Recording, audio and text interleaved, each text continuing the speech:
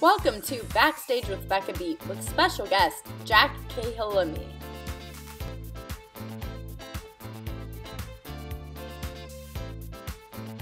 Hi everyone, and welcome to this episode of Backstage with Becca. On this episode, this Chicago native was the winner of the 2016 Broadway in Chicago, Illinois High School Musical Theater Award for Best Actor, which earned him a Jimmy Awards nomination. Regionally, he's played the roles of Pippin in Pippin, Tom Collins in Rent, Tony in West Side Story, and currently he is on the Moulin Rouge tour, where he is a swing and understudies the roles of Christian and the Duke. Please welcome Jack Cahill-Lemme. So, first of all, I'm going to get right into it. How are you doing? I'm good. We're coming on to the weekend here, so this Friday always feels like Monday in terms of schedule, because that's like we have the 5-show weekend. So other people, It's Friday night. Us, it's like get to work. Yeah, that's insane. So is Sunday night kind of like your Friday night on tour? It is, yeah. And then we only have the one day off, so Monday is simultaneously our Saturday and our Sunday. Yeah. Okay. So that it kind of works. Kind of. So kind of. So have you always known that you wanted to be a theater performer and like perform on stage, sing on stage, entertain people for a living? I have. I've always been a big theater nerd. But my parents would dress me up as a leprechaun on St. Patrick's Day when I was a child, like 4 years old, and they would have me sing old Irish Celtic music and Irish tenor songs. So they were training the upper register even from youth. So I've always known I wanted to perform, probably not as a professional leprechaun, but theater seemed like the next best thing. So that's pretty much where I began. Wow. Do you have like Irish in you? I do. Yeah. My maternal grandparents are 100%. And then I have one grandparent on my dad's side that's 100 as well, I think.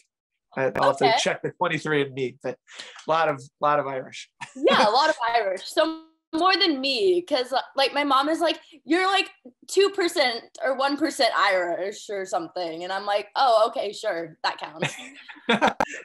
Anything counts. So do you remember what the first show you saw growing up was, where you were like, I want to do that, I want to be on stage?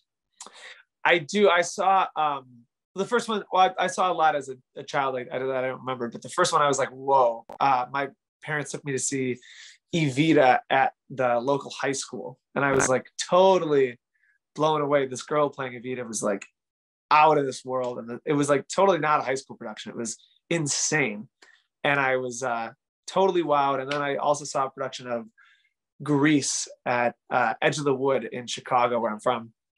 And at intermission, I ran up and I signed up for the first acting class because I was so impressed.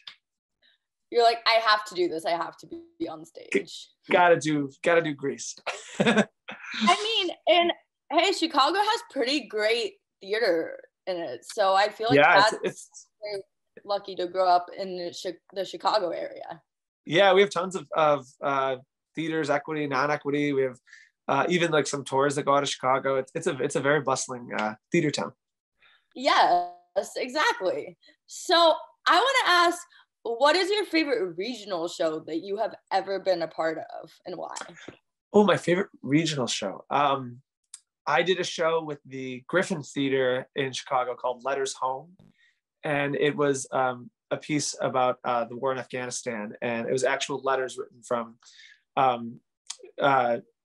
soldiers who had some who had passed on, some who had not, and just kind of like what that time period was like for them. And it was really, really powerful and very well put together. And they've been doing it for, I think, 15 years now. The original production won a Joseph Jefferson, which is like the Chicago Tonys. And it's really cool. And I think they tour it sometimes as well. So if you ever get a chance to see that. Wow.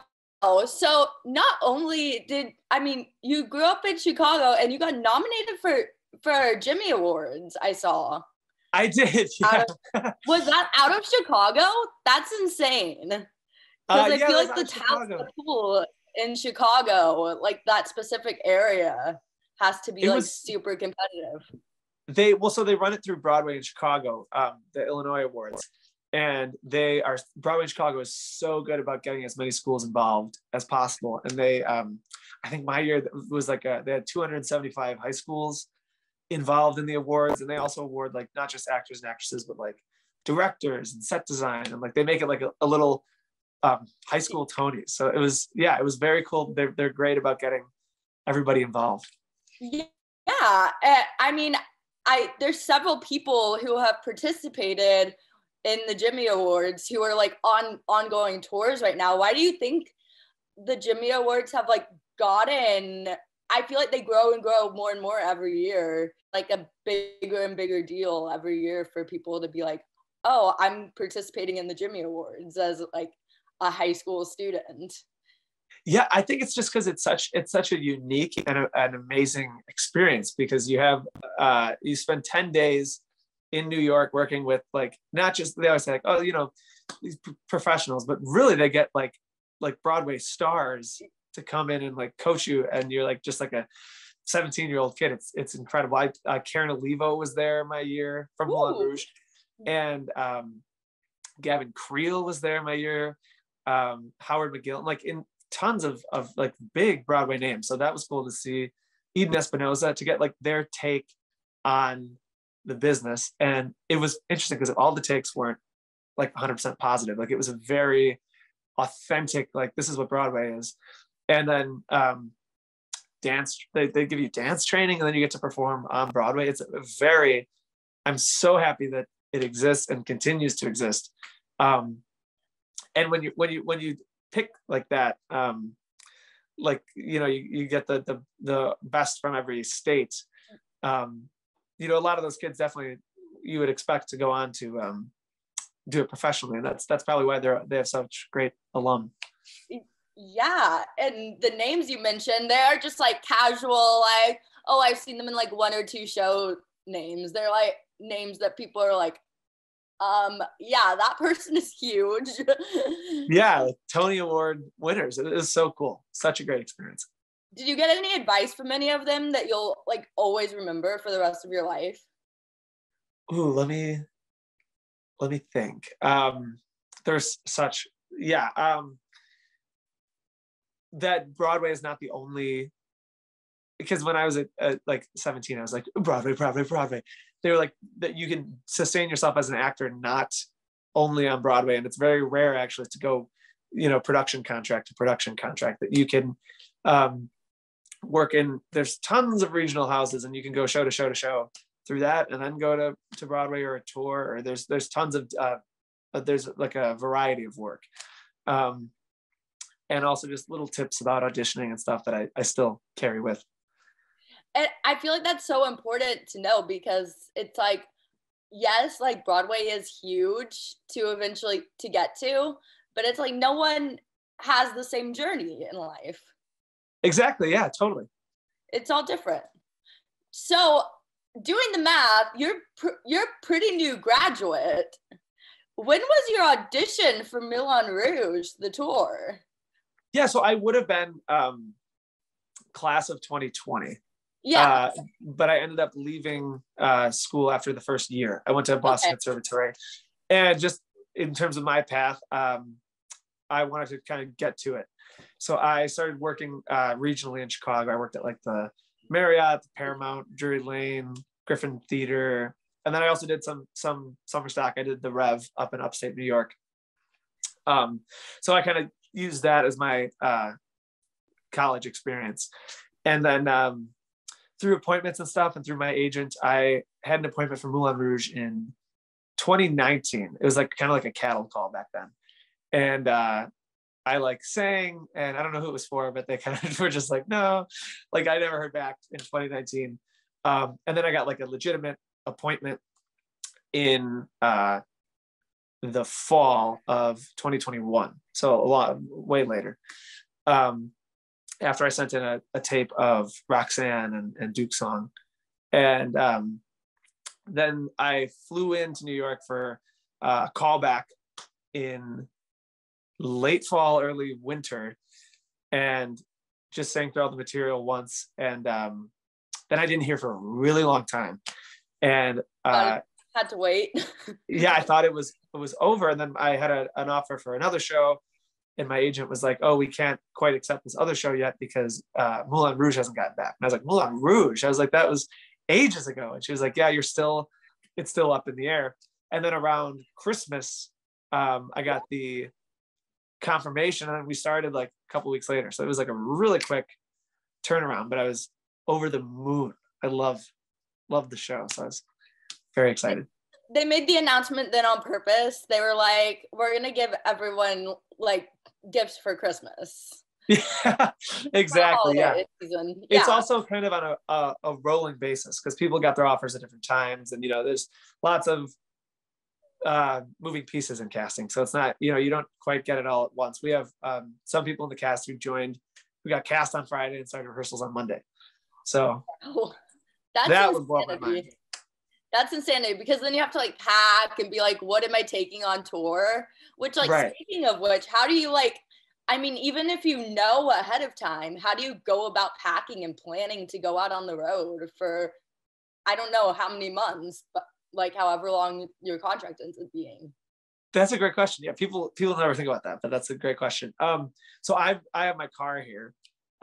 So I just packed the car to the brim and I'm taking that, but most people are flying. So I don't know what they're doing. I know that some people have containers. Some people are total pros. They have this sock goes in this thing and this is, and then we pack it up and then we vacuum it and then it goes down to the size of this and you put it in. People really have it down pat. I am not exactly Marie Kondo. I can't quite give you all the hacks, but I have a full car. I can tell you that. I stress out about packing for 5 days and take my whole closet. So that's kind of what I did. Yeah. I would, and that's 5 days. That's not 6 months or a year of touring. So we also do get big trunks. I didn't know about this. And we have trunk day and they come and they drop off the trunks and pick up the trunks. And you get it's great I gave my trunk away to someone who flies, but you can pack this big trunk with all your stuff and you can put whatever. People put musical instruments. So that's very helpful. So they help you out in that regard. But then you have to also figure out when to pack, around rehearsals and stuff and around 2 show days and. Yeah, it's so much. A whole schedule. So when you went in to audition, you mentioned singing Roxanne and the Duke song. Did you know that you were gonna be a standby for both roles, or? So it actually was an audition for to be a cover, okay. Which they do. So you go in. They had their principals, and then they're looking for coverage. So I was in. So I did a couple Christian scenes, a couple Duke scenes. I did your song as well. It was a big packet, and I just went through it and they're like, okay. And I left. And then I was like, well, that's over. And then got the call. And then you were like, okay, I guess I'll wait for however long they make me wait. Had you seen the show on Broadway before auditioning? I hadn't seen the show, but I had memorized the whole cast recording. I thought it was so fantastic because I love the movie. And then when the cast recording came out, I was on repeat with it. But I was in Chicago, so I was always like, oh, I'll just wait till the tour comes and I'll see the tour. But hey. But then when I was in New York, I saw it it's 4 times, I think, during rehearsals. It's so good. It's so good. So good. Oh my gosh. And it takes what the movie does and puts it on stage so well and seamlessly. It's perfect. Perfection. Yeah, it's really heightened. You feel like you're being dropped right in. It's and it's the whole audience is the club too, and it's just there's fire. It's acrobats and people in the air. It's insane. It's nuts, and the lighting is insane. It's I don't know. Should get every set award ever. They must have thousands of light bulbs on the stage. We were in rehearsal yesterday and I was looking around and I found new light bulbs. There's light bulbs under chairs. There's just so many lights and the lights are incredible, but there's gotta be thousands of them, but it's a feat for sure. Oh, there's gotta be. Yeah. So when you go in to audition knowing you're going to be a cover for two roles, or knowing you're auditioning for two roles, how do you keep your nerves down when like they're both lead roles? And watching the movie, you obviously know both of the roles and both the responsibility of the roles, and they're both vastly different. Yeah, the nerves are an interesting thing. I'm always I am not, I wouldn't say I'm a nervous person, but I think every actor gets nervous, so in the waiting room for the audition, I'm always like standing up and like walking around and like doing this and like getting in because if they say if you're not nervous you don't care, so I don't know if that's true, but I definitely I was very invested in the audition, so I was definitely nervous, but once you get in there and like you start, you kind of just have to like turn the nerves off. So I kind of like live in the nerves a little bit, and then I'm like, okay, that's over, now let's go do it. Yes, exactly. So during the rehearsal process, I don't know if you learned a specific role first. I know you've made your Christian debut. Have you made your Duke debut yet? I have not, no. Okay, so did they tell you like you're going to learn Christian first, or did you learn both at the same time? Yeah, so I actually went in and I also covered two ensemble roles. So I'm technically a swing. I don't do traditionally what a swing would do. I'm not kicking my face, but I walked in and I was like, are they going to make me cover the dancing swings? I was like, what's going on? And I was like sitting around the first day, and then finally the director came up and was like, all right, so you're going to cover 9 and 10, which are the non-dancing flat tracks. And then they're like, and we'll have you start with Christian first. So I have started with Christian first, and then I've done Christian quite a bit now. I think I've done 22 performances as Christian on the tour. And then, we have different people. We have different people who have started like rotating into learning new tracks. And it was just a matter of like, getting everyone the material. So what was your Christian debut like? That's such an exciting debut, especially like as a movie fan and after seeing the show on Broadway. What was that day like, and how do you make the role of Christian your own on stage? It was scary because it's a beast of a part. So we unfortunately had a lot of COVID outbreaks toward the beginning of our run, but I guess it's good to get it out of the way fast. So then I got the call from the stage manager that our Christian was going to be on COVID leave. So I was like, and I'm from Chicago, and I was actually living with my parents at the time because I moved out of my apartment when I got the tour. So I had my dad drive me down, and I was like, like in the car. And then he was like, you got it, you're fine. And then I had like 12 people in the audience that night who just like dropped everything on a dime to come. And then I got to do like 12 in a row. So I got to like really kind of like find, new choices and kind of live in the part. And I had like all kinds of people come because it was my hometown. I had people from like my kindergarten class show up at the stage door, and I was like, oh my God. So it was so cool. To do it on the home front was special.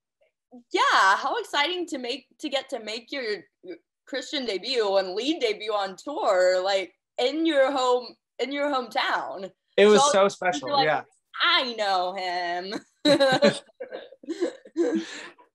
That's so cool for everyone. What is your favorite song to sing, or your favorite song to sing as Christian? I mean, there's like some like medleys and stuff in the show, I know, but what's your favorite to sing? I think my favorite is probably going to be Your Song. Ooh. I think that's one of the most beautiful songs ever put down, and that arrangement that they have in there is so smart and incredible and exciting, and the orchestrations and kind of like the little story they tell within it too is so beautiful. And I love just being in the elephant is cool, and it's all really, really brilliant. And so I think that would be my favorite part. And I feel like that probably gets a really big reaction because like for people who haven't seen the show, like it's a modernized version of the movie. So like not every song is the same. And then like your song is in the movie and on the tour. So people are probably like, okay, like this was in the movie too. Yeah, it's like a common, people are expecting it. So it's nice to deliver on that. Yes, exactly. So why I have to ask too, because I feel like Roxanne is like everyone's like Christian song that they're like waiting the whole show to hear. Why do you think that is? Again, it's in the movie, but like I feel like the scene that they put on stage is just done so well, intricately well. Yeah, Lighting and everything. I think people are so excited because of Nini. Actually, I think the choreography there is insane. She gets dragged by her. I don't know what, I'm not a dancer. I don't know what you would call the move, but her body is like this, and she's on a point. It looks, and they push her like a wheelbarrow onto the stage really fast, and she's like, and then they throw her up in the air. It's so incredible to watch. Even it's almost like, even when like you're singing it, like you're staying in the passion, but you're like, oh my God, that looks incredible. And the lights are going nuts. And then Christian's okay too. Christian's okay too. but it's also, yeah, it's musically very exciting for Christian. And I think it's just, that's like everything in that scene is so heightened. There's nothing that's relaxed about that at all in any regard. Everyone's given it. And I think that's why people are looking forward to it. Speaking of that, how much vocal like freedom do you get as a cover to like explore different ways to sing the Christian songs? I haven't really gotten any, like, they haven't like put any strong limits on there. Usually it's like, if you do something, usually in rehearsal, they'll be like, don't do that. Or like, if you have like a riff, the courteous thing to do is to go and like say, hey, how about this riff? And then you run the riff by him. And Justin Levine, our music man, he is fantastic about being like, yeah, give it a shot. Like he has like the most incredible ear and the most creative mind, even in terms of that. Like in terms of, we were once sitting by the piano and he was like running down different versions of like Roxanne, like things you could try. And like, he's very open to musical expression. And Andrew Graham, our music director, is also very open to it. So there's lots of freedom, and people definitely, take them up on it. I mean, and I saw the show twice on Broadway, and then I saw you as Christian in Los Angeles. And I have to say, you truly make the role like your own while sticking to the script and while sticking to the story everyone knows. It was magical to witness. Oh, thank you so much. Of course.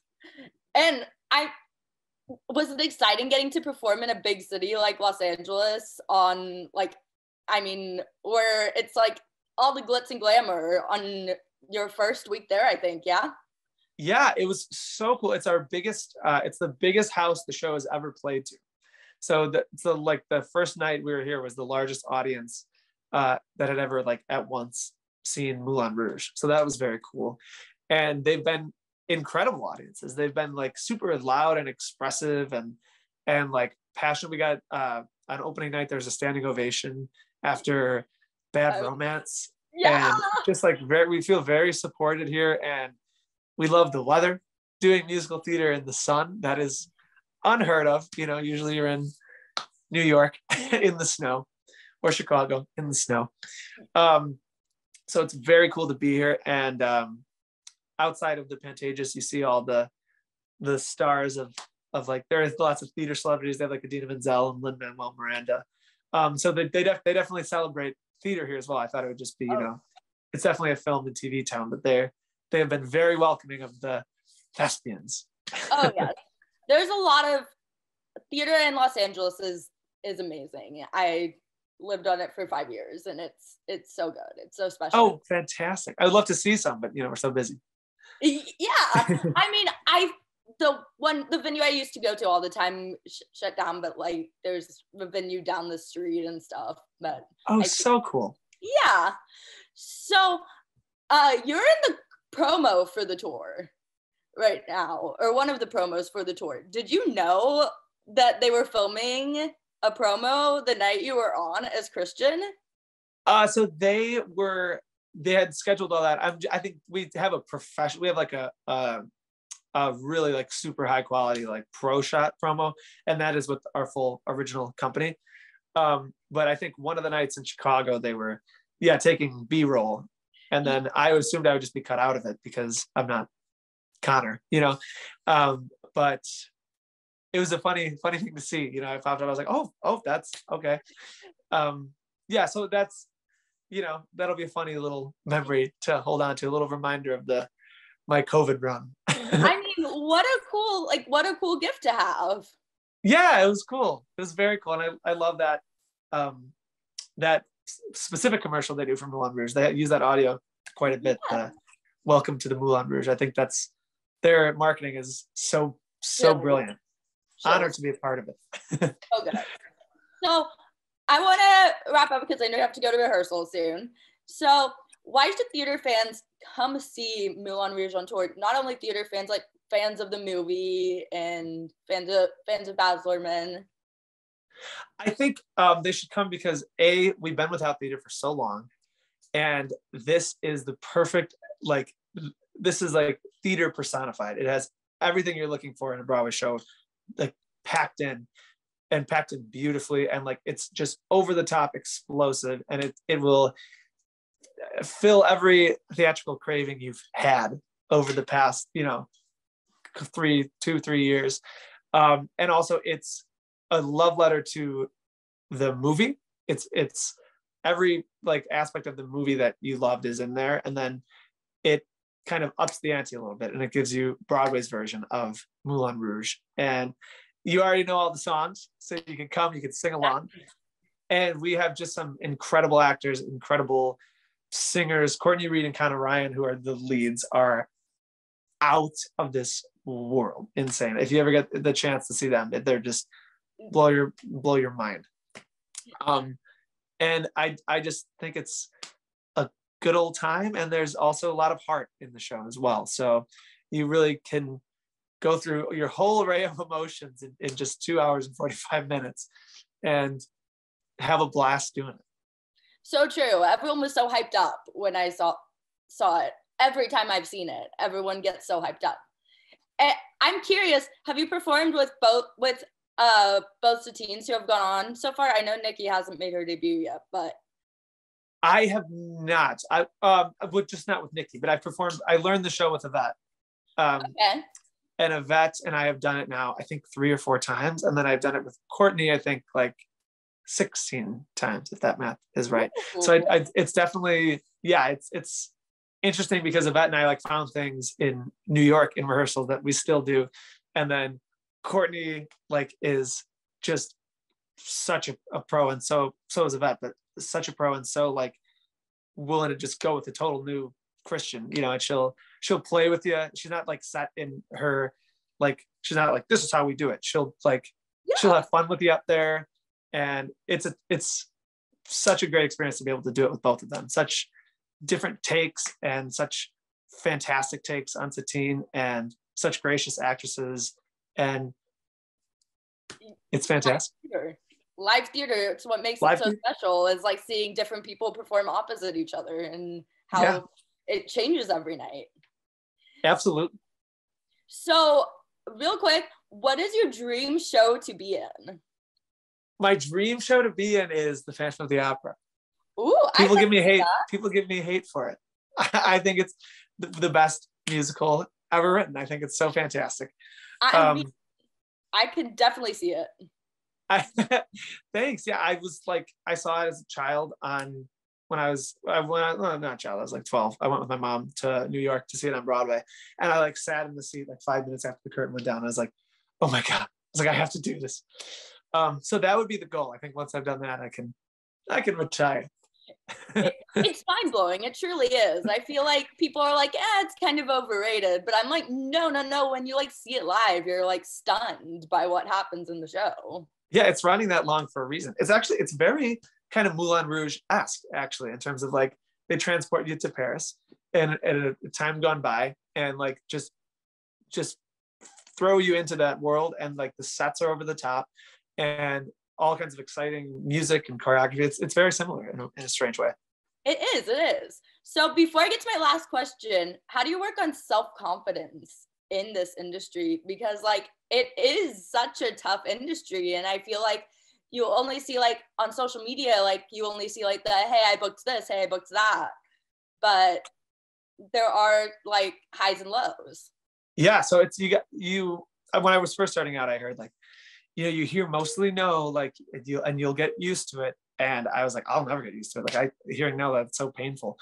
And then I got used to it. You go on so many auditions that like, you don't have no human being would have the emotional capacity to like take every no to heart. Like you have to like, oh, I didn't get, that one. Oh, okay. There's just so much, you're just auditioning so much.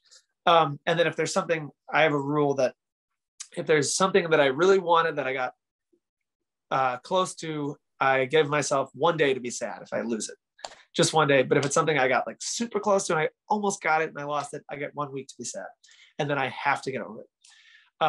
So that's my rule for that. And then, you are your own product, right? So you got to just trust that the product you're selling is a good one. And if they don't want it, they don't want it, on to the next. Yes. I mean, and you can't compare yourself in this industry. I feel like compare. Exactly. It breaks people. And you got to remember that no one is doing, it's a cliche, but it's a cliche for a reason. No one's doing you, Yeah. So go show them you. They've never seen your take on it. Exactly. You're the only you. So where can people follow you on social media to like keep up with you on tour, to find out when you're making your debut as the Duke, which I know you've been probably doing put-ins for? Yeah, we've done some put-in rehearsals. I'm on social. I just use the Instagram, and that's Jack Cahill-Lemme. I think that's also the username as well. So just Jack Cahill-Lemme. I was on TikTok for a bit during the pandemic, but I kind of gave that up. But yeah, Instagram is where I usually post like upcoming Christian dates if I get any, or like gonna be on tonight. So perfect. And yeah. I love that they encourage you all to like post when your dates are. That's really cool. Yeah, they're great about we're allowed to let people know. And yeah, that's so amazing. What is a put-in, and how like do you prepare to play the Duke? Because like the Duke isn't Christian. The Duke is like kind of like someone who I feel like everyone in the audience by the end of the show is like, oh, don't like that. Yeah, so our directing team, our creative team, Moulin Rouge in general, has been like incredible about getting understudies prepared. Like they, because with COVID and everything, and like I think everyone in the industry has realized like how important it is for people to be covering multiple parts and like to have coverage for roles. So they've been like incredible about like having it. Like when I went out for Christian, I felt like I'd already done it a million times.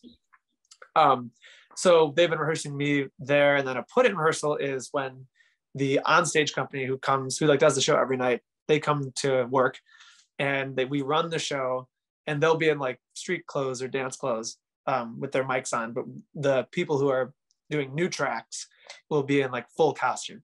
So I'll be like doing like Evil Duke next to somebody like with an Adidas shirt on. So it's kind of funny. But the onstage company is also so great about like supporting and like welcoming you in. And like if something like if you're in the wrong spot, we say shove with love, they'll put you in the right spot. And that's pretty much what the put-in is. And usually it's like a great way to gauge like, oh, this is how this song sounds on the mic in this big theater. And like, oh, I can't, see my hand in front of my face because these lights are so bright. So I'll have to remember that when I do this. And yeah, so that's basically a put-in, and it's pretty nerve-wracking, but mostly it's fun. Are you excited to make your Duke debut and play like the evil guy that everyone hates? Yes. Oh my God, we love to play the villain. When I went in for the initial audition, we worked mostly on Duke stuff. So I was like, oh, they'll probably really like my Duke. And we didn't really do a lot of Christian.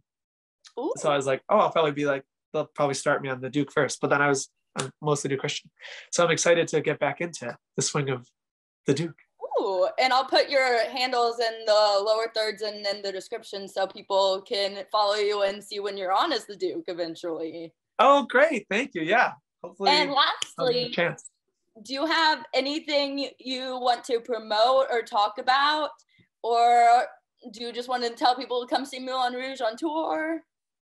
I don't know if I have anything to promote quite yet, but yeah, I've been pretty busy with the show. Moulin Rouge on tour. at the Pantages Theater running through September 4th, 5th, 4th? September something. Early September. Yeah. And we're 8 times a week, so you got plenty of opportunity. And if you want to come see me, check me out on social media and I'll post when I'm on. Perfect. And I'll also put the links to buy tickets in the description. Yes, that's important. Yes. So thank you so much for joining me to talk on my interview show today. And thank you for having me. This has been a ball. Of course. I really loved your portrayal of Christian. So I had to reach out after. Thank you. And thank you for coming, and thank you for the support of the show. Thanks for watching this episode of Backstage with Becca B. You can follow me on Twitter and Instagram at Becca B Talks TV. Or for more exclusive content from this interview and more, you can follow me on Instagram and Facebook at Backstage with Becca B. Make sure to subscribe to my channel and like this video, or if you're listening on Apple Podcasts, go ahead and give me a 5-star rating. Thanks for tuning in, and I'll see you guys next time.